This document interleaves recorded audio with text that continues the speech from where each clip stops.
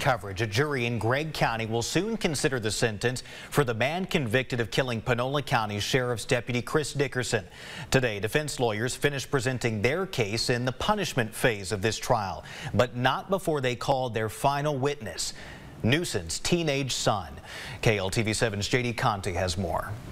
Now you understand your dad's been convicted of capital murder, correct? Yes, ma'am. The defense's final witness in the punishment phase, Gregory Newson's 15-year-old son. No matter what, do you still love your dad? Yes, ma'am. Is anything ever going to change that?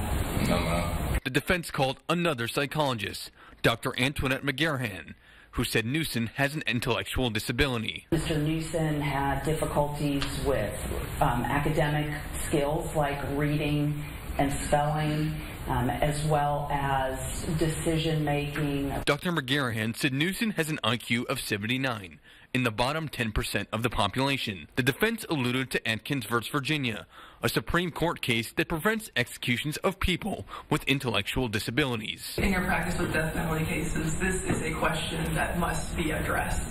Absolutely. The state called their own psychologist, who also interviewed and tested Newson.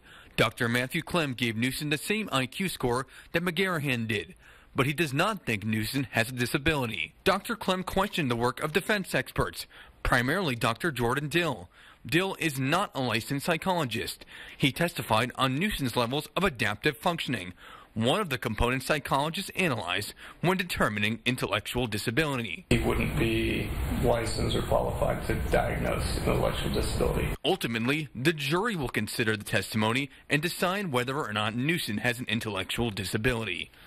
J.D. Conti, KLTV7 News. And we're told that jury was sent home early today so they could vote in the election.